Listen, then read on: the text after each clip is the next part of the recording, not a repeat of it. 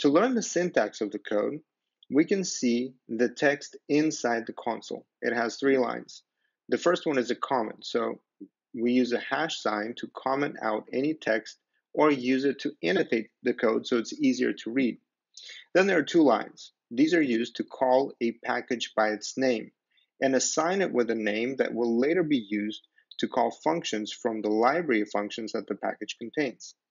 Once the packages are loaded, you can hover over the small eye icon to see which packages have been actually loaded.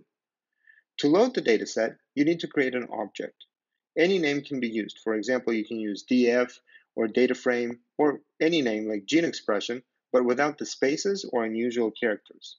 To view the data, simply refer to the object name and it will be printed out in the console. Once the data is loaded, you can perform many functions on different parts of the data. You can call a specific row, column, or cell. This will be extremely useful as we prepare the data for analysis.